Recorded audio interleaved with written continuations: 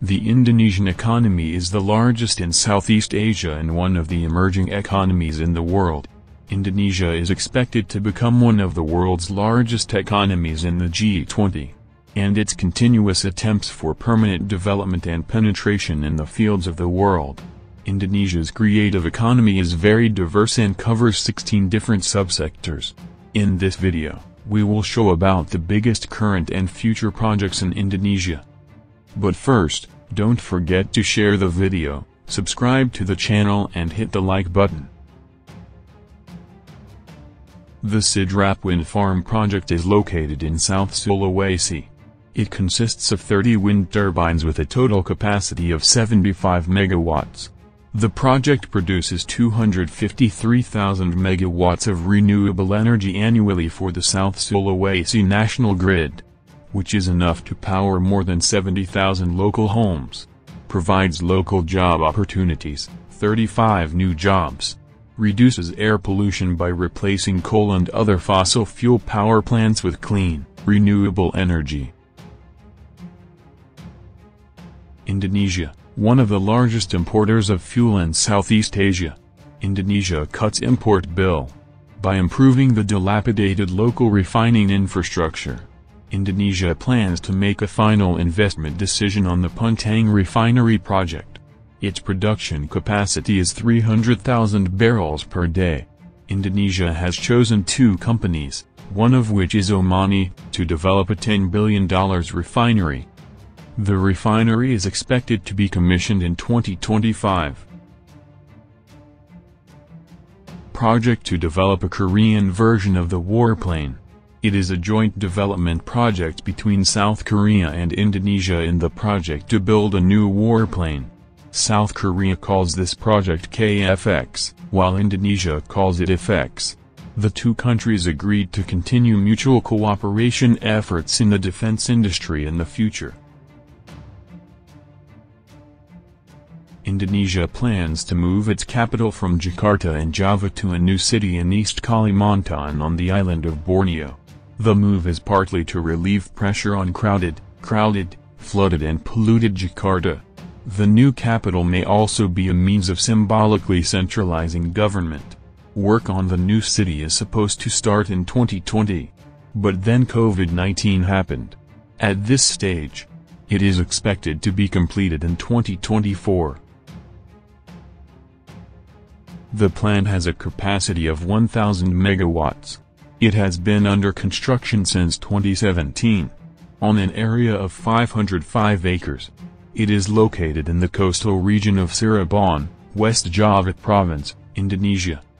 At a cost of $2.2 billion, it is an expansion of the 660 megawatts plant that has been in operation since 2012.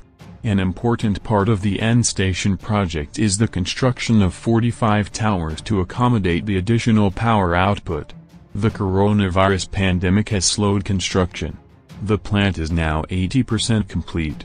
Work is scheduled to begin by February 2022.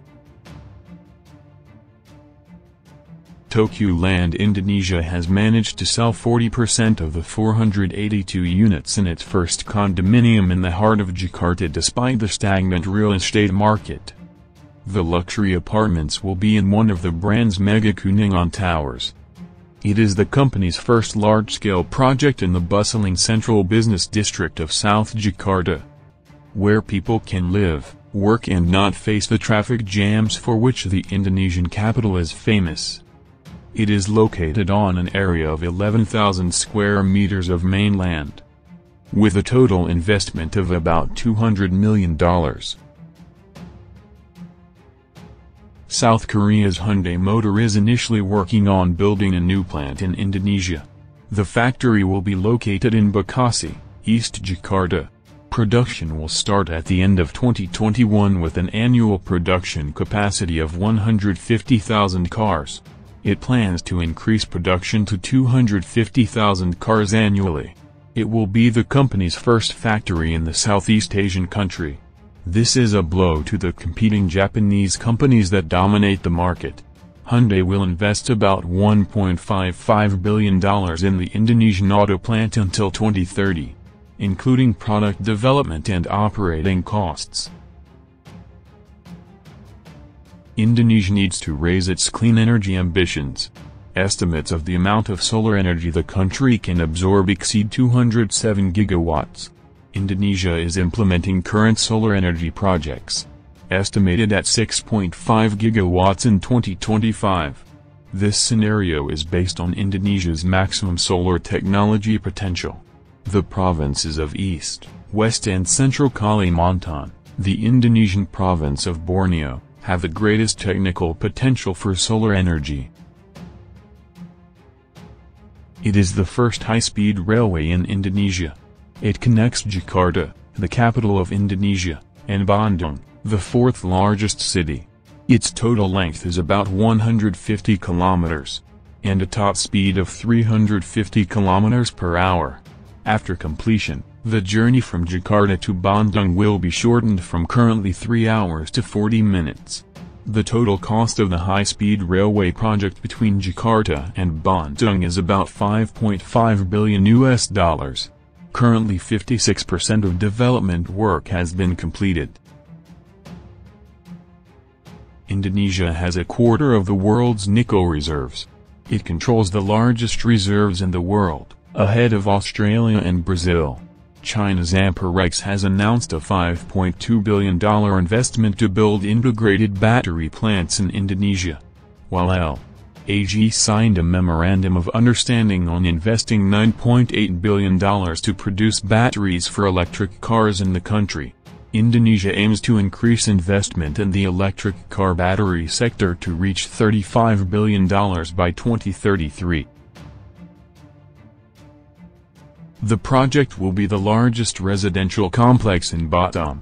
It consists of 6,500 housing units, and a condotel, an international hospital, a mall and an office tower. One tower will be 100 stories high.